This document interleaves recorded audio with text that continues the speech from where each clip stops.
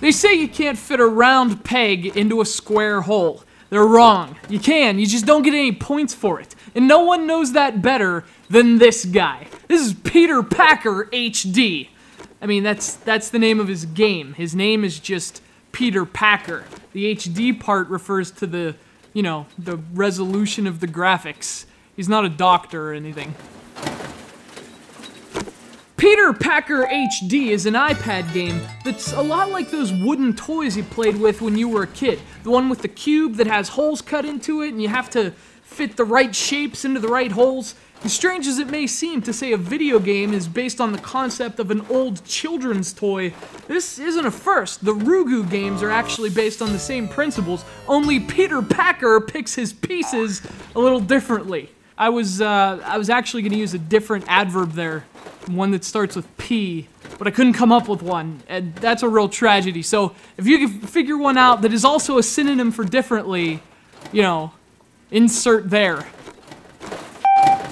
The game takes place on a conveyor belt with 3 chutes. You play by dragging the appropriate pieces to their appropriate holes, matching the color and shape. You have to fling every single package into a chute though. If you let one slide by or you make an incorrect match, you lose a chance. You lose all 3 chances, and Peter Packer is given a pink piece of paper.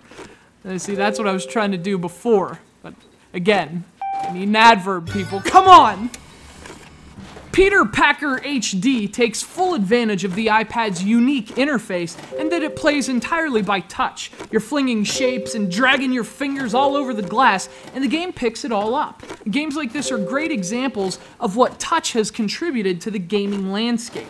But the most impressive thing is how well Peter Packer implements multi-touch. The game allows you to throw packages in combination with others, so you're often using multiple fingers and dragging in multiple directions, and it all works. In fact, if you're good, you can even do a 3-finger combination. And that's like, seriously, you'd have to be an alien or something to pull that off. And that's how sophisticated video games are becoming. Human beings can't even play them anymore due to the lack of necessary appendages. This is a brand new game from Click Gamer and our good friends over at Chillingo, and it's available on both iOS devices. But if you can choose between the two, I'd go with this iPad version, if only because the large screen offers more real estate for all the touching and flicking. But either way, Peter Packer is a fun little game. It's challenging, and although there aren't a lot of modes, there is a series of challenge-based missions to complement the main game and for you to brush up on your skills. And believe me, you'll need them to be as brushed up as possible in the tough working environment of Peter Packer HD. 3 fingers. You gotta be kidding me!